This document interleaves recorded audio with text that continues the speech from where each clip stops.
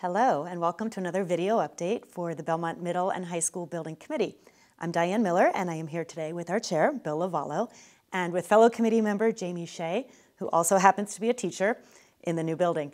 So today we are going to talk about what is probably at the heart of this project, which is the classroom spaces. So we are standing right now in Jamie's classroom, or shared classroom, I guess.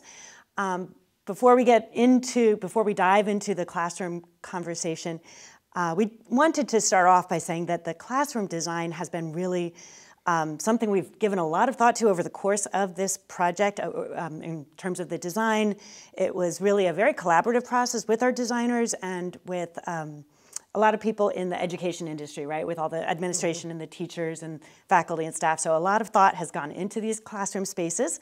So I'm very curious to hear today from Jamie how we did. So Jamie, because you remember the visioning, right? Yes. That was so cool, where people were like, what they didn't like about the old school. Right. The old school is very dark. You know, the corridors were dark, the classrooms were dark, the windows were small. So the best part about these classrooms by far is all of the natural light. I mean, it's bright in here, it's wide and open, and there's plenty of places to display student work, which I love to do. You can see our classrooms are full of student work. I think what's really exciting for me about this space is the flexibility of the space. So the furniture itself is flexible. All of the desks are on casters, so it's very easy to move them. One of the issues that we had in the old building was that we had really old furniture. Some of the furniture were those old-fashioned desks that had the chairs attached, so they weighed like 200 pounds. So even just lifting them and moving them was hard. Some of the classrooms were actually carpeted. The classrooms in the mods were carpeted, so it was almost impossible to move that furniture. This is easy. I can move the kids in desk groups of 4, desk groups of 3, pairs. I can put them in rows. It takes like 2 seconds to move the desks around. You have enough space for it too. A ton of space. I mean, this space right here has 30 desks, and the space on the other side also has 30 desks. There are 60 desks in total in this entire space. This is actually 2 classrooms or an integrated studies space. And one of the most exciting things about this space is the ability to move the wall.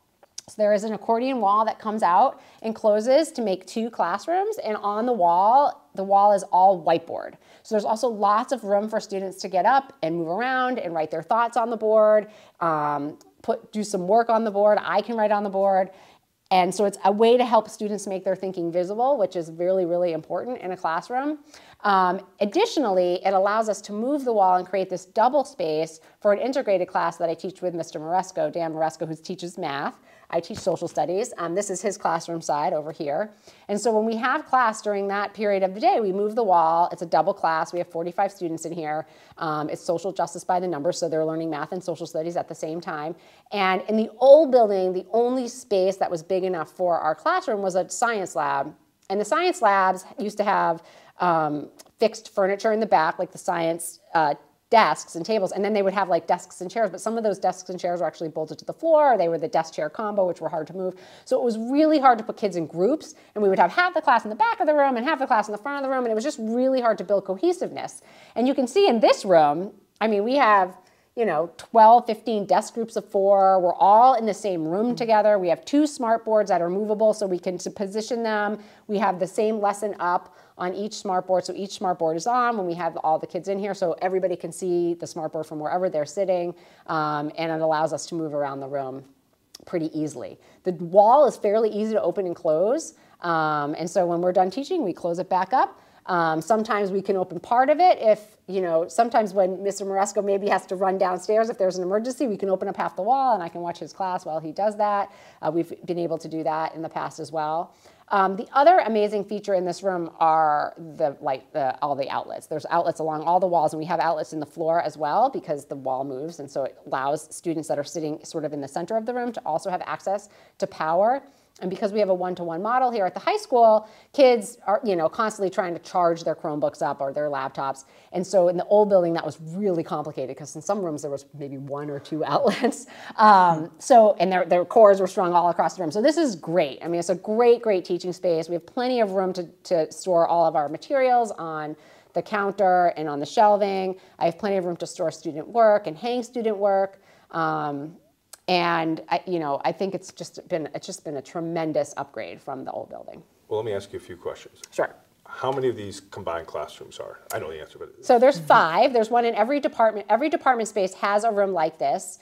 This room is the only one where we're operating the wall every day because we do have a class that meets in here every day. So over 100 classrooms. The typical classroom is just the one side. Correct.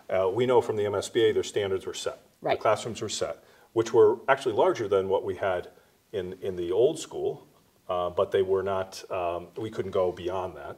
I think we petitioned a slight adjustment they allowed, so that's 30 feet by 30 feet, which gives you the flexibility you need. It's great. Yeah. I mean, I don't have any size problem. that we have, right?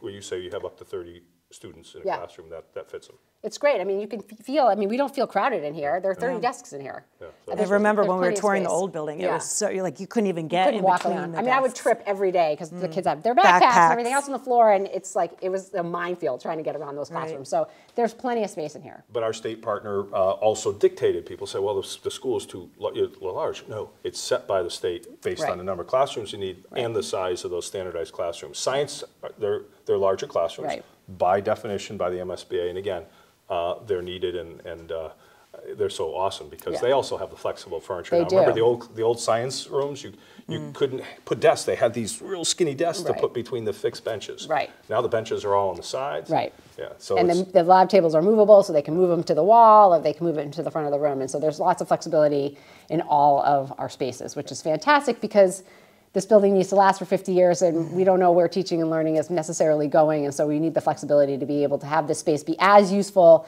25 years from now as it is today. In terms of flexibility, one of the things that I know we talked a lot about on the design end of things also was using the hallway spaces and maximizing, so it's not just circulation between classes, but it's an opportunity for us to use extra space for breakout sessions and that sort of thing. Right. And that kind of speaks to the MSBA and space requirements that we had and saying, okay, let's make the most of it. So I'm curious to hear how that's working out. So there is furniture in the hallways, and it is all movable furniture. Most of the tables in the hallways are also on rollers. So you'll see kids dragging tables down close to a classroom if they're like working outside of a classroom during a class time. There's also a lot of seating in the areas right at the tops of each stairs on the stairwells on each floor, where students hang out during their freeze. They maybe eat lunch there. They do their homework there. I'm at the end of a hallway, so as the hallway goes down to the end, it gets a little bit narrower, but I still find that there's plenty of space. I send kids out into the hallway almost every day. I have students that have difficulty focusing in a classroom of 30 kids. If we're doing a writing assignment, I might have them go on the hallway where they can focus. I've never had trouble finding space for kids, and you'll notice if you walk down in my hallway any given day, there's different furniture in different places. So the kids do actively move the furniture around and use it the way they need to use it, which is fantastic. And Jamie, the classrooms that were arranged here by the administration, they're by subject, Correct. Right, For the most part. and then you share your teacher resource areas Correct. too. So each department has a teacher planning space in the building that has room for each teacher to have like a countertop space and lockable cabinets, and there's also like a filing cabinet that's on wheels that you can roll into your classroom if you want. You can roll it into the planning space if you want. You can bring it with you around the building if you want to, because that's all on wheels as well. So again, there's flexibility there too. And it's easier it gives us more space to help sort of work with kids. In the old building, the planning space was also where teachers ate lunch, which was also where teachers stored books, which was also where teachers were trying to help kids. So there was always a lot going on. And there seems to be more room, because when I need to work with a kid, I find if my classroom's open, I can work with them in my classroom. If someone's in here using my classroom for another purpose, there's tons of breakout spaces in the hallway that I can sit and work with students as well. I've never really had to sort of go and sit where my colleagues are eating lunch to work with a student. So that's been good. And so let's talk about some of the other spaces that we have, other learning spaces that we have as well. in addition to the typical classrooms, we've got the robotic space, we've got the maker spaces, we've got some really cool science labs. How about art? Art, yeah. You know, we were, all of those, the science, especially the maker space and art, the big focus was showing that off. So as you walk through the building, you see a tremendous amount of glass around those because you're looking in on them. Right.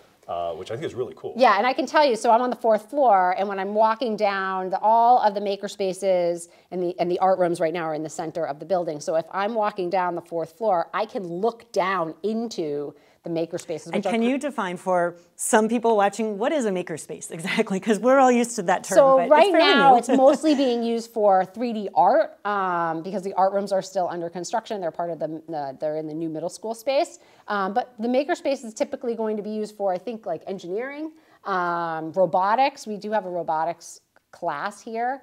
And the idea is that it's a wide open space that has access to lots of tools and other kinds of hands-on learning, which I think is fabulous for kids. So the more that we can create programming to fill that space once the art department is able to be in its permanent location, I think that's going to open up a lot of learning experiences and opportunities for students. So we are on schedule to finish this coming summer. That's only a few months away if you think about it now. Here we are at the beginning of 2023. And those art spaces are all on the first floor, facing the pond. The pond, yes. And they're tremendous spaces in that they have natural light. They have a door out to the outside if they wanted to use that. There's space on the outside if they wanted to have outside activities. And they also have glass. So when you walk in on the middle school side, the first thing you're going to see is art, and it's middle school and high school art. So.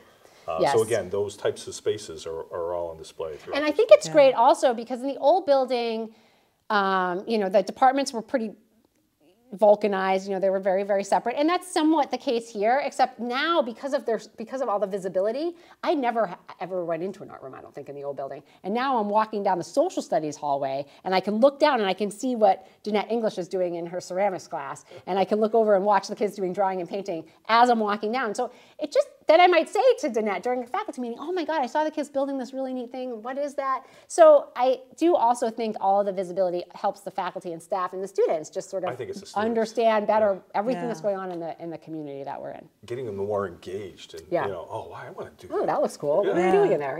So one of the biggest things we invested in to make sure that works was acoustics, to make sure we had the right acoustics. These classrooms we're talking So I never had a problem with acoustics myself because I'm loud, but the acoustics in the classroom are really, really good. I mean, I never have a trouble even hearing my quietest student. That's great. I can hear them well. But what you can't hear, at least what we heard from Emma, I believe, when we were, or from somebody on one of our other video updates, what you cannot hear is the train. Is that right? I hear the train. So. And I was in the mods in the old building, so that train was I was well acquainted with the train schedule in the old building because it was about 4 feet from my window.